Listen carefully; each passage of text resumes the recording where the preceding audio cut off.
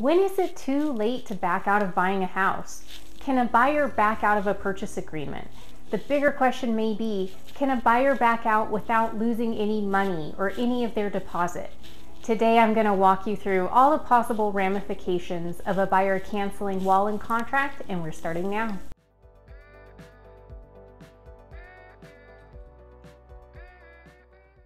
Hi everyone, welcome back to my channel. I'm Erica Monroe. I'm a Bay Area realtor with RE/MAX Gold, and I specialize in Solano County.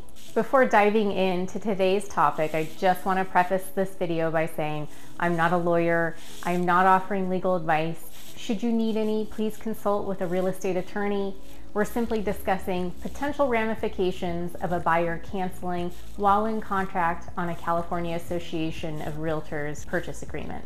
If you're under new construction, they have their own set of contracts and different contingencies.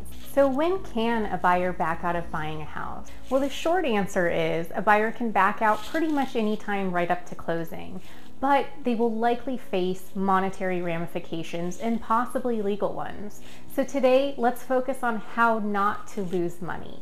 If you remember, once you get into contract, you submit an earnest money or good faith deposit into escrow. Escrow is that neutral third party. A seller doesn't have immediate access to it, but it shows good faith that you really do want to purchase their home.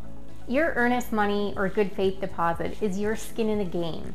This is what you potentially jeopardize if you default on the contract. Commonly in Solano County, we see anywhere from 2 to 3% of the purchase price offered as the buyer's good faith or earnest money deposit. So it's a significant amount of money. The contract does have protection periods or contingency periods put into place to protect that earnest money deposit. But given how active the market has been, a lot of buyers are waiving those contingencies. That makes their earnest money deposit that much more vulnerable. In California, there are 3 common contingencies: the inspection investigation contingency, the appraisal contingency, and the loan contingency. Your inspection investigation contingency is the easiest contingency to cancel under without jeopardizing your earnest money deposit. This is really your get out of free jail card.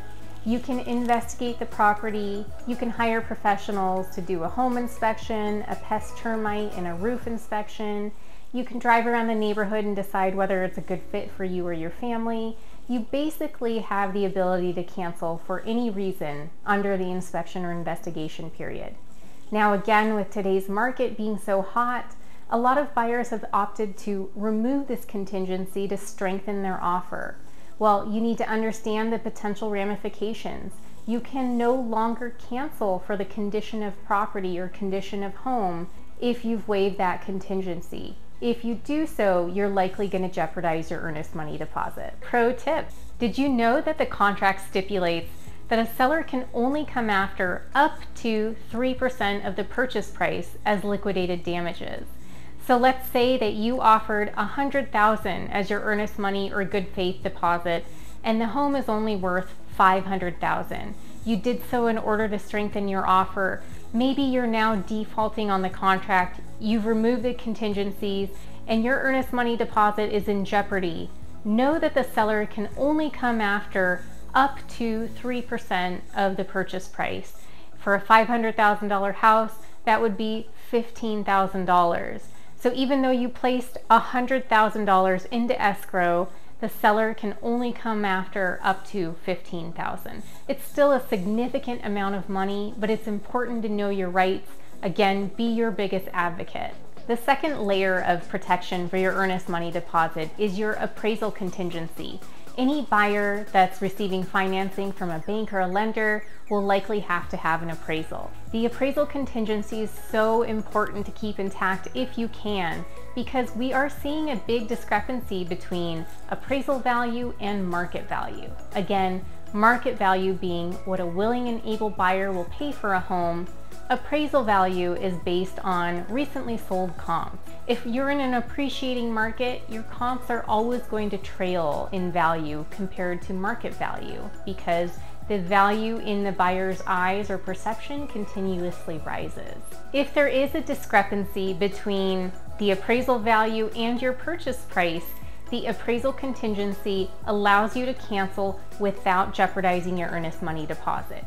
If you have this contingency in place, you can of course try to negotiate with the seller to ask them to lower the price or find a middle ground that you're both comfortable with. If you've removed this contingency, you are telling the seller from the start you agree to pay the purchase price regardless of what the home appraises for. The appraisal value is so important because that's what the lender utilizes to set the loan amount. They're not going to just go off of your purchase agreement. The appraisal set in place to ensure that the value is there. And in an appreciating market, again, appraisal value likely to trail market value. Appraisers also have the ability to attach conditions to the appraisal, meaning that they're calling out a problem that needs to be solved or cured before the loan can fund. It can be something like double strapping a hot water heater, making sure there's a carbon monoxide detector in the home. I've seen removing a gas line from a garage that could cause asphyxiation. If you don't have this contingency in place and the seller refuses to correct the issue, you again can cancel without losing your earnest money deposit. Quick tip for FHA and VA buyers. A lot of agents surprisingly don't know this information, so listen up, be your biggest advocate. When you're an FHA or VA buyer, when you first present your offer, you have to include an FHA VA amendatory clause.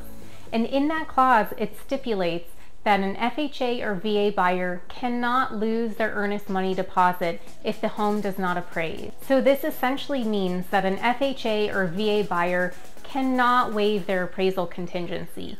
If your agent doesn't know and they have you do so up front, and the home does not appraise for the purchase price, you should be able to cancel and still get your earnest money deposit back. Your third and final protection period for your earnest money deposit is your loan contingency. If you no longer qualify for your loan, you lost your job, or perhaps loan guidelines have changed, you can still back out of the purchase without losing your earnest money deposit. If you've waived your loan contingency up front to strengthen your offer, and you no longer qualify for your loan, the seller will likely try to come after your earnest money deposit as liquidated damages for taking the home off the market. Unless your lender has fully underwritten your file or given you the green light to remove your loan contingency, retain it for as long as the contract allows you to do so. It's your final protection period. It's the last way to protect that earnest money deposit before closing.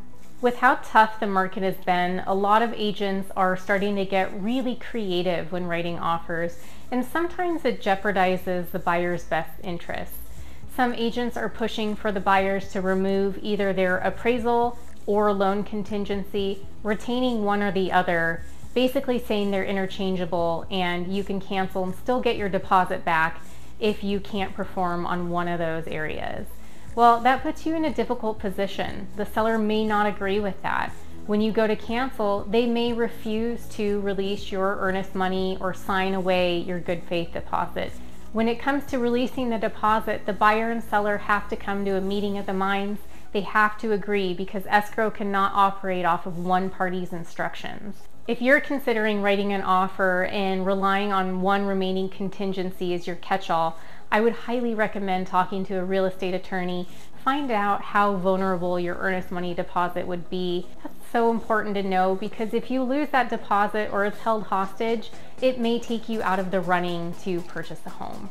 If you need a more thorough overview of what contingencies are or what protection periods are written into the contract, or you'd like to see an example of a 21-day closing schedule, check out either of my videos. They have such great information, and as always, feel free to reach out if you have any additional questions. Thanks so much for watching. Please like, comment, subscribe, ding that little bell so you're notified when I post my next video.